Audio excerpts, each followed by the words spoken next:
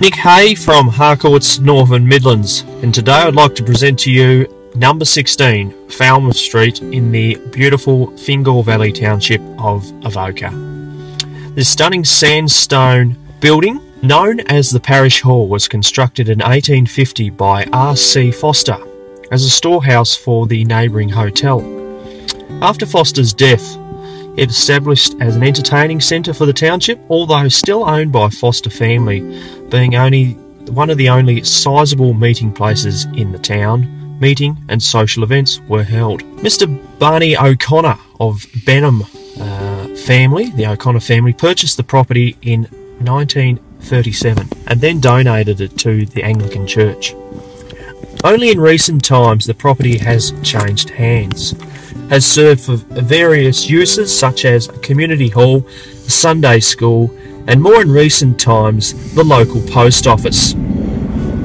This eye-catching architectural building is a blank canvas with an open 12.5 to 6 metres squared floor space, original timber structure, and is all shillings under a galvanised roof. The property is set on the 1,259 metres squared allotment and is zoned local business under the Northern Midlands Council. The property is classified by National Trust as heritage listed. Avoca is situated on the banks of the South Esk River, near the confluent of the St Paul's River. Avoca itself is only a 50 minutes leisurely drive from the Launceston CBD and Launceston Airport, and only a 25-minute drive east of Campbelltown. This imposing, iconic, architectural sandstone building is a blank canvas for anyone with an open mind. Ideal for a retail gallery space, architectural office, a real colonial gem.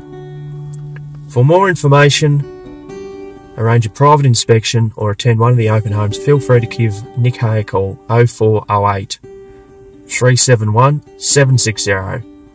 Shoot us an email nick.hay@harcourts.com.au, and I look forward to showcasing the Parish Hall, 16 Falmouth Street, Avoca. Look forward to hearing from you soon.